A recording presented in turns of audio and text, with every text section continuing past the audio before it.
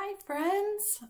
I just wanted to jump on and give you some ideas of how to deal with us all being socially distanced from each other and making sure that you don't hear the words boredom too much in your house or feel it yourself.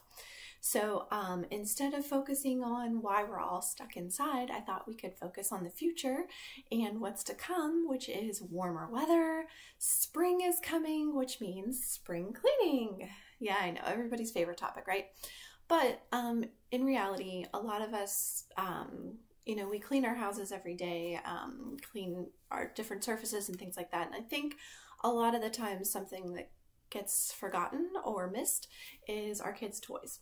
And so what I thought was a great way to start spring cleaning, looking forward to our future, and maybe stopping the kids from saying how bored they are is to clean out their toys.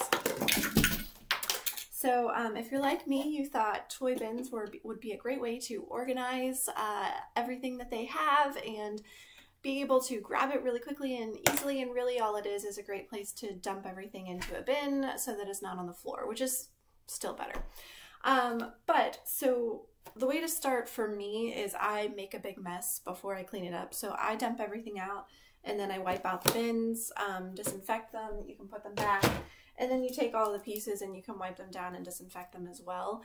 I actually just started using Norwex products, and so if you're interested, let me know. I can get you in touch with someone who sells them. This is not a sales post. It's just that she taught me that disinfectant wipes don't disinfect the way that we thought they did, which was incredibly intriguing to me, and to learn about Norwex and how it actually disinfects your surfaces made me feel a lot better, especially about stuff like this, like your dirty kids' toys.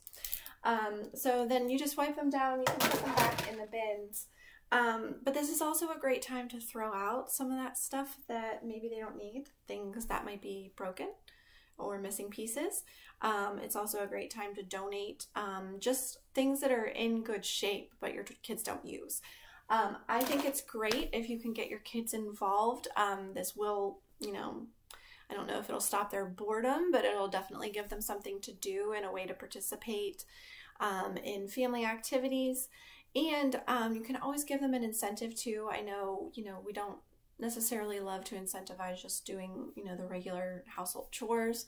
But if incentivizing them helps them to help you, hey, maybe it's worth it. You can guarantee that favorite toy they were looking at.